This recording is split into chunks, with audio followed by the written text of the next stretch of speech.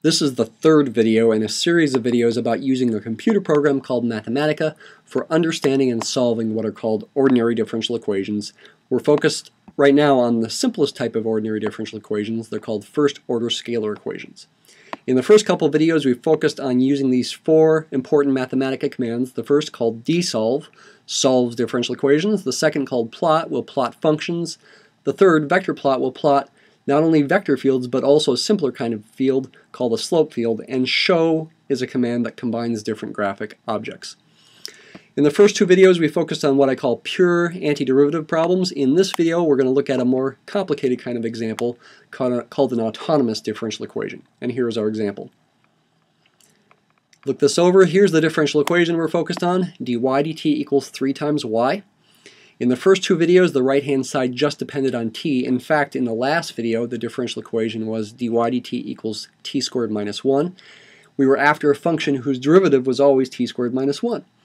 That can be found by integrating. T cubed over 3 minus t plus c, where c is an arbitrary constant, is going to be the general solution when the equation is dy dt equals t squared minus 1. However, this time the right-hand side doesn't depend on t. There's no t's on the right-hand side. We just have the dependent variable y. 3 times y is the right-hand side.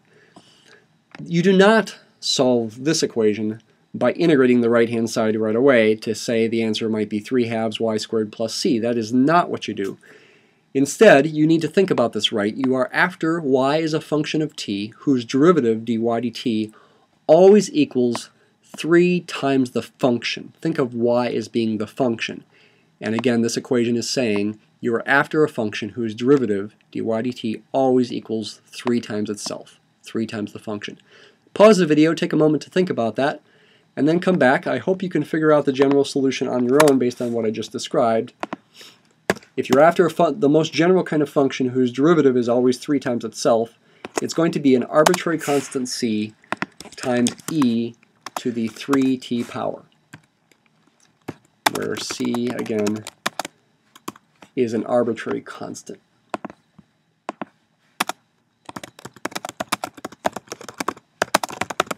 Does that make sense? Why? Hopefully it makes sense to you. It's because of the chain rule. When you take the derivative of this function, you'll get an extra factor of 3 coming out from the derivative of the inside function being 3t. Its derivative is 3, so you're going to get 3 times c times e to the 3t when you differentiate this. 3 times the function itself. That's what it means to solve this differential equation in this case. We can check this symbolically on Mathematica in a few different ways. We could first define a function y of t to equal c times e to the 3t. I need to use a lowercase c here, whereas I'm using an uppercase c here. Don't worry about that. Capital E is necessary here to use the number e. There is a special lowercase e you can do by doing escape, double E, escape, to also represent the number e, but I'm just going to use capital E as a default. If I differentiate this function, what do I get? I get 3c e to the 3t, just like I said before. And if I take 3 times this function, what do I get? I get the same thing. That's what it means for this function to solve that differential equation, dy dt equals 3y. The left-hand side, the derivative, always equals the right-hand side 3 times the function. Okay? The function does explicitly depend on t, but the right-hand side of the differential equation, when written by hand, does not. Let's double-check this with DSolve, though if I'm going to use DSolve and also still use the variable y, I'm going to need to clear y before I use DSolve, like that. Now I use DSolve. DSolve has 3 arguments. You've got the differential equation. You're solving in Mathematica, you need to use double equal signs. You do need to specify to Mathematica that this is a function of t, so I'm not going to type a 3y for the right-hand side. Instead, I'm going to type a 3 times y of t.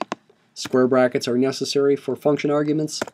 The function indeed is y of t, and I'm finding the solution with respect to the independent variable t. This is the syntax that you need.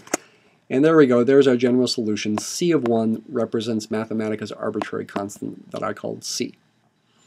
How about the initial value problem? How about making sure the function goes to the point whose coordinates are t comma y equals 0 comma 2. We want y of 0 to equal 2. Think about that. I hope you realize since e to the 0 is 1, that c must be 2. to satisfy this initial value problem. The unique solution of the initial value problem is, let's copy and paste this to save a little time, replace c with 2. That one function is the unique solution of the initial value problem. It solves the differential equation and it also satisfies the initial condition. Let's double check that on Mathematica as well. Let's just do DSolve here. I can add my initial condition into DSolve by putting the differential equation and the initial condition in a list with a comma between the differential equation and the initial condition. Again, double equal signs are necessary. There we go, there's our unique solution to the initial value problem consisting of the differential equation and the initial condition. Now I want to plot this unique solution along with what's called the slope field for the differential equation. I'm going to again clear y. I'm going to define a function to represent the right-hand side of my differential equation. It doesn't matter if I use the y here as well. The right-hand side again just depends on y. It's 3y. That's going to be the function that I define f of y to be. In the first two videos I defined an f of t function to represent the right-hand side, like t squared minus 1 in the last video. Again, the syntax looks like you see here. I'm going to combine two plots. VectorPlot's going to generate the slope field. Plot will graph the function. I need to remind you what a slope field means. I will do that here in a few minutes. Show combines these plots. To plot the vector of the slope field, you use a list with the first entry being a 1 and the second entry being the right-hand side of the differential equation, f of y in this case. Let's let t go from -4 to 4. Let's let y go from -4 to 4 as well. Let's add some options in here like vector style. Let's make it thick red, say. Vector scale. The option I always pick here is 0.03, comma 0.03, comma none. It makes the slope field look nice. It needs to be in a list. Sorry, it's slow here. Vector points you might want to add to graph more than a 15 by 15 grid. You might want to make this arrow 25 in my. This is really slow. I'm sorry for this. It's not usually like this. Hopefully we can live with this here. There we go, 25.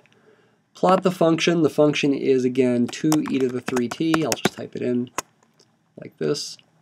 Wow, this is really slow. T goes from -4 to 4. Plot style. Let's make this one thick and blue. I think I won't bother plotting the initial condition, but I do want to get rid of the frame this will generate. Frame arrow false, axes arrow true, axes label, arrow t comma y.